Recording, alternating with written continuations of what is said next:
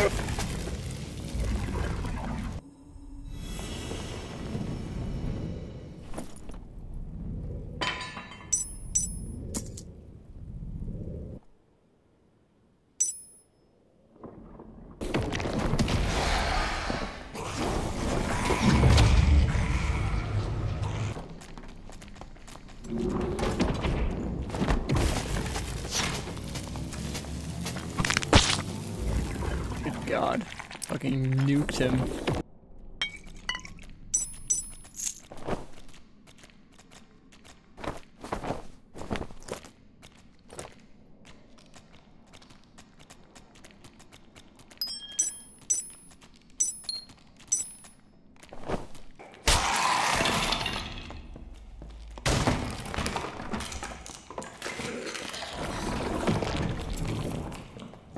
Jeez, bro, he brought the cavalry.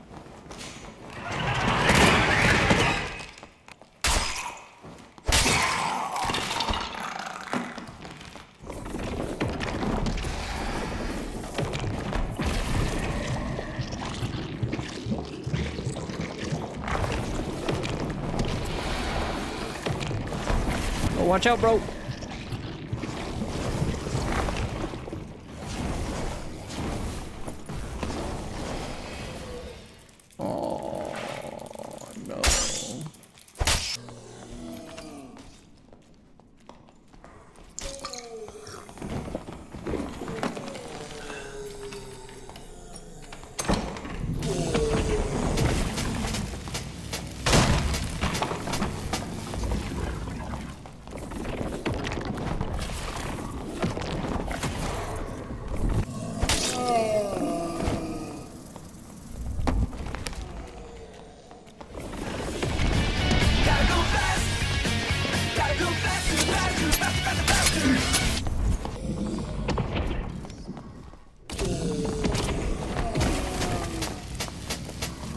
Hello. Ooh, piece of candy.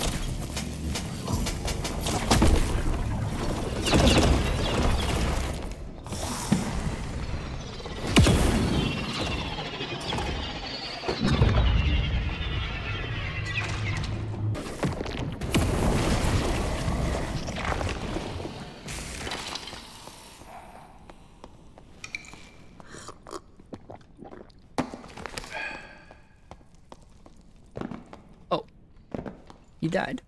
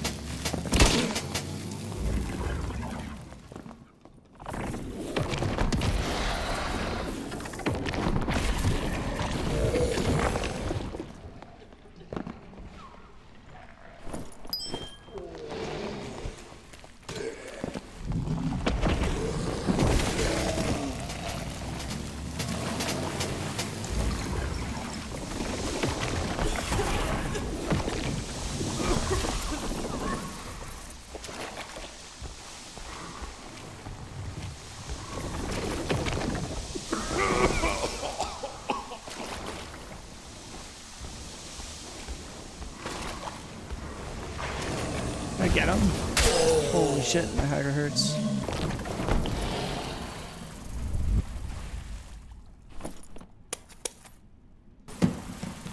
He fucked up. He should have left.